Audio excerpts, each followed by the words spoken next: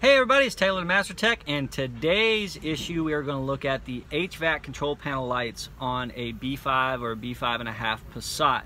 So it's a pretty common problem, and we're going to be dealing with just the manual HVAC controls, just the ones with the knobs, not the push buttons, not the climatronic, but just the manual climate controls. And we're going to be dealing with the lighting for that unit. So it's a pretty common issue. The light bulb burns out and nobody knows how to get to it. So I'm going to show you really quick. It's a couple of tricks I've learned just over the years of me doing this on how we replace this bulb and how easy it really is. So stay tuned. Okay, this is my unit here, and I'm going to turn on the lights.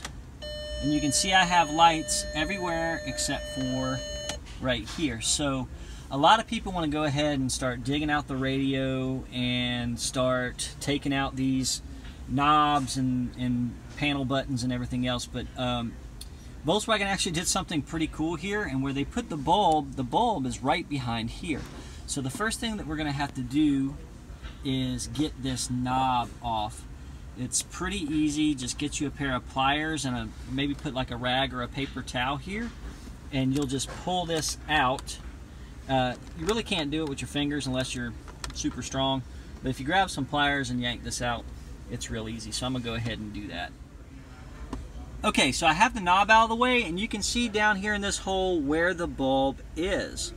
Okay, but the problem is we can't, it's really hard to get down there with anything unless you got a little tiny pair of pliers or something like that. So what we normally used to do is we would take a piece of vacuum hose. Vacuum hose has the hole in it here. Just get you a small piece if you got a piece laying around, and I'll show you how we used to do this. We used to put this over the bulb and pull out, and there's the bulb. So that's how we would take the bulb out.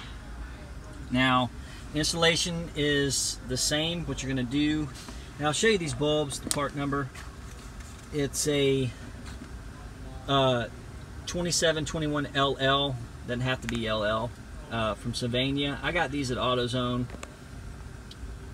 They weren't much, I mean a couple of bucks, and it came with 2 of them.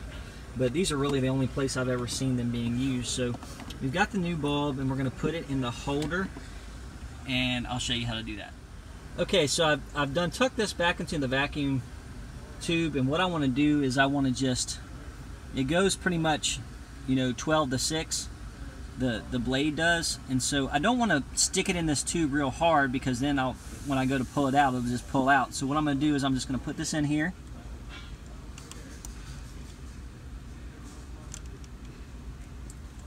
Oop, fell out.